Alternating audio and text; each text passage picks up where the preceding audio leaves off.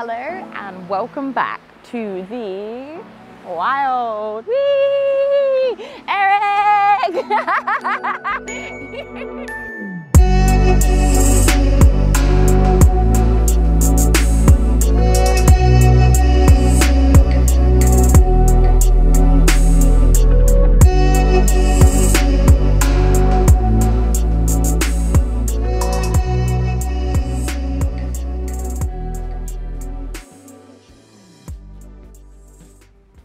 So yes, hello and welcome back.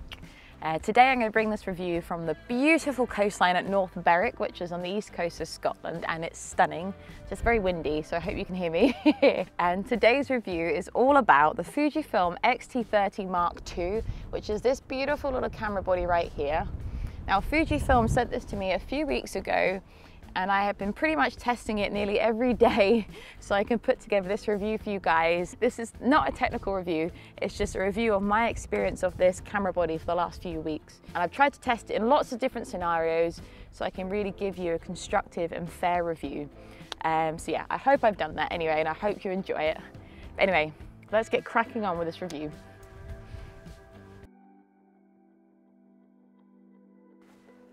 Okay, so the first thing I want to talk about is first impressions. What was my first impression of this camera body? I was nervous because I've shot with the X-T3 now for nearly 3 years, and it was hard for me to like trust another camera body. I was like, oh, especially one so different. And I was just thinking, this is like a message to put across to anyone out there. You can get very stuck in your own camera gear and then not give anything else a chance because you're so used to it, you're familiar with it, and you get connected with it because you take it everywhere with you. And this is my problem. I went up to Edinburgh and I carried my X-T3 with me still in my bag. But I did not touch my X-T3. I didn't even take it out my bag because, ladies and gentlemen, the X-T30 Mark II was a little dark horse, I'll tell you that, and it was incredibly surprising. And that was my first impression of it, was wow. So the first point I wanted to touch upon was style. Now, you have to give it to Fujifilm. They have captured such a lovely nostalgia, vintage, retro vibes in their equipment. And I really hope this is something that they uphold in the future, because it's so nice to have a camera body that's different from the norm. And when I was in Edinburgh, I had so many people ask me, they're like, what is your camera body? What is that? Is that an SLR? And like, it brings a smile to people's face because it makes them think about the days they might shot with an SLR. And I love that, because I did. And that's what I love about it. And that's kind of what sold it to me in the first place, because I was like, something different about Fujifilm. And I really love that about it. So their style and the style of this camera body is just perfect. Look at it, love it. Love the silver, and it's beautiful.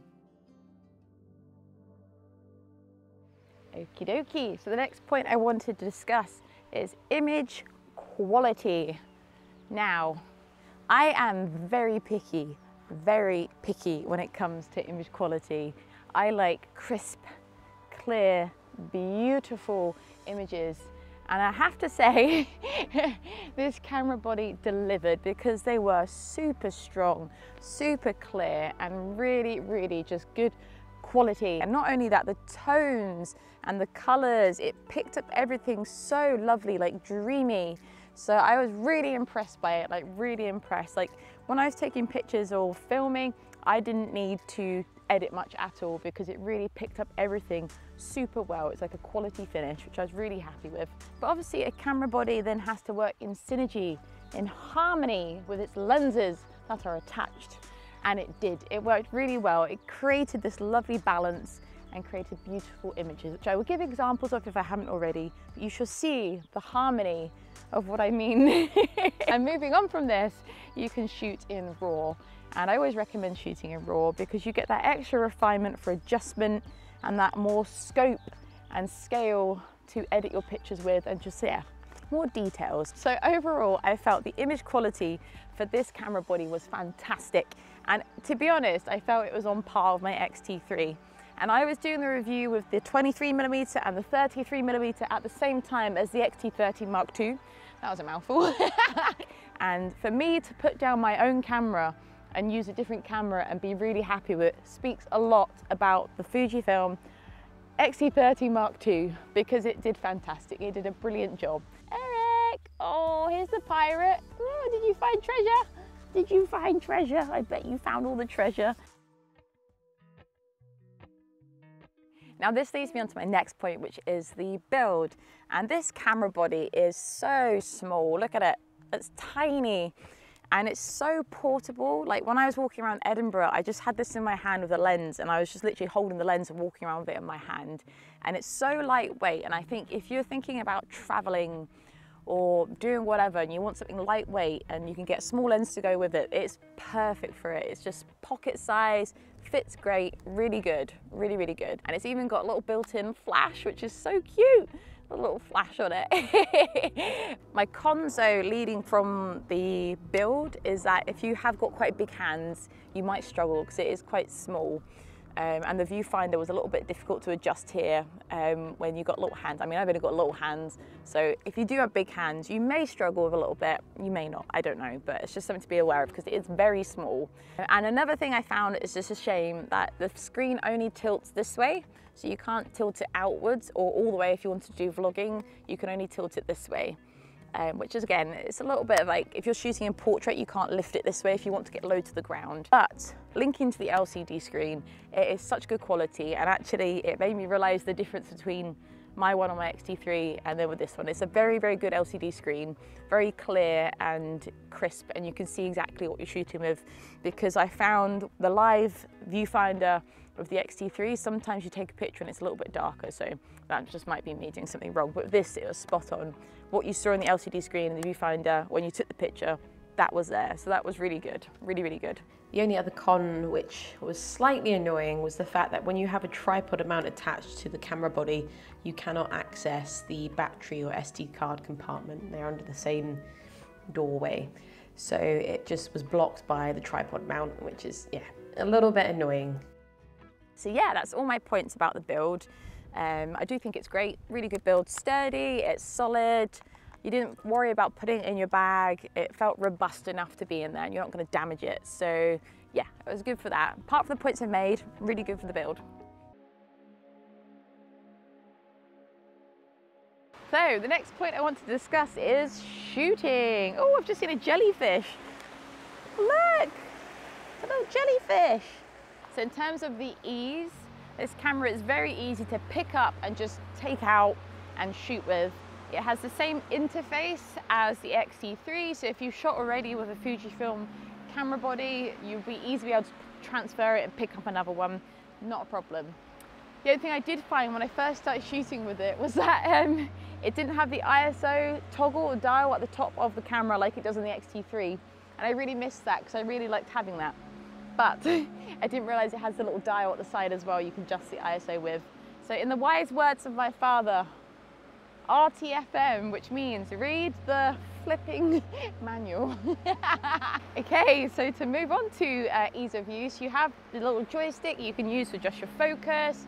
You have your Q button as well, so you can get all your little functions and set that up, which is really great. Sometimes I felt like I knocked the Q button just by mistake, but I'm not familiar with this camera, so it might have been why. In terms of your simulation modes or picture profiles, there's a load of them again, so you have a nice option and an array of selections with that. You've still got your bracketing, your burst shots, your pano, your bulb mode for long exposures, and you've got fast shutter speed as well, so it's great. So you've got all these extra elements and these capabilities with your shooting modes as well, which is fantastic. In terms of the actual practicalities of shooting, I did test this camera body with my telephoto lens, which is a 100 to 400mm, and it did work, and I've got some shots which I can show you. I just felt like sometimes it's probably a bit too lens heavy, and I'm used to shooting it with my X-T3, which has the battery grip attached to it, which made it a little bit easier to kind of balance out. But I still did it. You can still achieve it, so it's not like it's unachievable at all. And finally, this camera body really offers some fast and responsive autofocus for both shooting and for filming, which is fantastic, especially filming, which I'll go on to. But if you're looking for, like, you know, all-rounded shooting experience, it didn't fail. It was so good. It was really good. And I actually thoroughly enjoyed shooting with it. If you're looking for something a little bit more robust and a bit more bulk to it, then maybe, you know, another model, but that's more to do with the build rather than the shooting. But the shooting will not disappoint you. It was very, very good. Bar the little tweaks that I've mentioned, just with like a telephoto lens and stuff, I think it was really good. It's very capable, and that's the main thing to remember. Very capable, and the image quality is great and easy to shoot with. What more can you ask for, really? Okay, so my next point is filming. Oh, I tell you what, I loved filming with this body, with this camera body.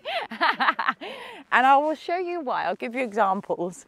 And, oh, Eric, look, there's a ball there. Go get it. He's found a ball. He loves finding balls. Anyway, yeah, I love filming with this camera body. And I think because it's so compact and it had the good tracking on it, like I really enjoy the tracking. And I think then once you put that with a wider angle lens or whatever, I do a lot of self-portrait filming and shooting. So it meant I could just have this camera body in my hand and it was fine, it was easy, and I could just be holding the camera body whilst doing my aerial stuff at the same time, and it wasn't a problem, it was really good. And I actually found, since shooting with that camera body, with the X-T30 Mark II, I actually got more inspired to do filming. So that was quite interesting. So yeah, I really loved filming with this. I love that you got the option of the 120 frames and then the 240. So you have 5 times slower or 10 times slower. I did find when I used the 10 times slower, it left like a little bit of grain in the background, but that could be due to me. I'm not a videographer, I'm not an expert, so I could have been doing something wrong. But I love that it had the option to do 10 times slower. So I think both shooting and filming, you're getting such good quality, and I was really surprised. And I think that's my main thing from this, is that I was surprised how much I didn't want to pick up my own camera and wanted to keep shooting with the X-T30 Mark II. It really surprised me, hence why I called it the dark horse, because it is. So yeah, filming was amazing. Here are some examples, see what you think. You might not like it, but I enjoyed it. So yeah, here you go.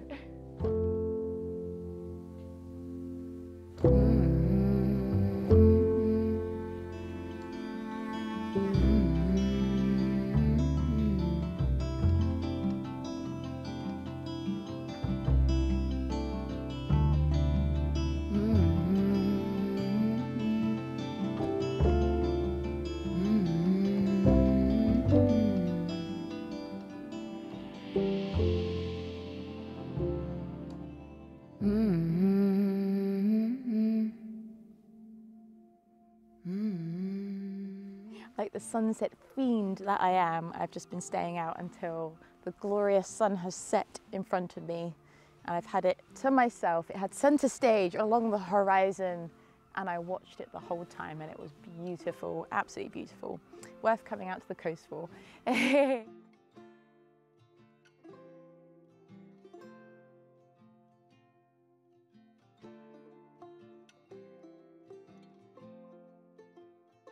That's what magic hour gets you, staying up till late and just enjoying this moment. It's beautiful, really, really beautiful. Yeah. Yeah, to summarize, this camera body is super lovely, super amazing, really good image quality, really high standard, mid-entry level camera. And, you know, it's really good value for its money. I'm quite amazed with the quality you get for the price as well. I think they've done a fantastic job. Yes, there's a few little cons that I've mentioned, but that doesn't take away from the final product you get from using this camera body, like in your pictures and stuff. And that's what the main thing is, isn't it? There's always trade-offs. You can't have anything practically perfect, I guess. But yeah, if you have any questions, please do not hesitate to ask. I will try and answer them. If you have any feedback or anything, just drop a comment below. I always do my best to reply to everyone's lovely messages, and just a big thank you as well to everyone that drops me a comment. It's super sweet and super kind, and yeah, it's really nice to just like read all your comments, and I do take the time to read every single one of them, so thank you very much for that. Anywho, I shall get going, but yeah, I hope you found this useful, and thank you for watching. Stay awesome, stay you, stay wild, stay free, because that is how you should live your beautiful life. And until next time, goodbye for now. Bye-bye. Oh, I'm gonna eat you. You better run, you're like a loaf of bread. And I love bread. Woo! How's the 21.6 megapixel APS-C sensor? Is that recording? I swear to God, the amount of times I've like spoke to this camera and not hit record. Oh, I've done it so many times today. It's so infuriating. Oh, there's so many jellyfish everywhere. This is crazy. Proper like jelly-like as well. It's just got really bright all of a sudden. Ah, 1 second. Flippin' heck. So overall, shooting with this lens, okay, I'm just walking into the glorious sun that's drawing me in. He just ran a mile. Go,